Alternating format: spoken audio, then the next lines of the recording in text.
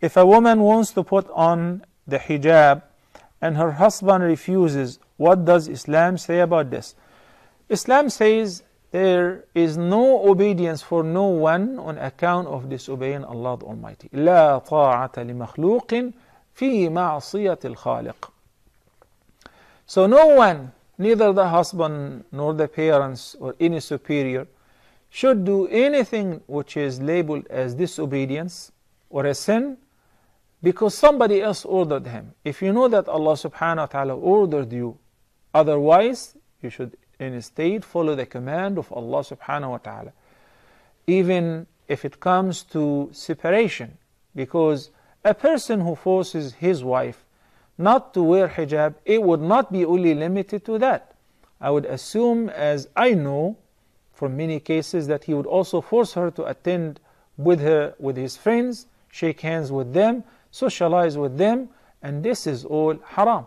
And I'm pretty sure he would do the same with his daughter, because his iman is weak. This is the best case scenario. Some people don't have any iman at all. Rather, they just inherited Islam by birth.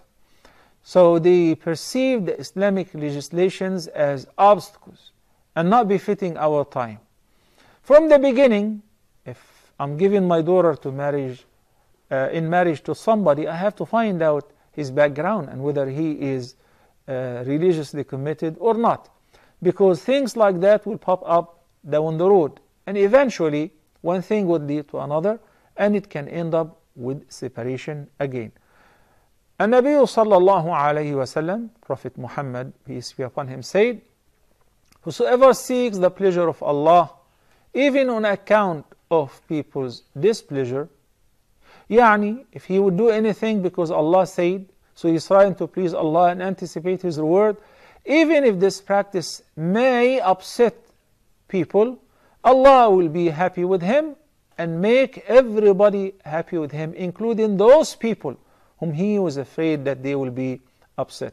Because the hearts are controlled by the Creator, by Allah subhanahu wa ta'ala. Huda TV's social media sites are the best way to contact us from anywhere around the world. Stay connected with Huda TV's latest news and programs through Facebook, Twitter, Google+, YouTube, Skype, and Instagram. It's fast and easy. Stay up to date with your favorite shows and scholars today. Huda TV, a light in every home.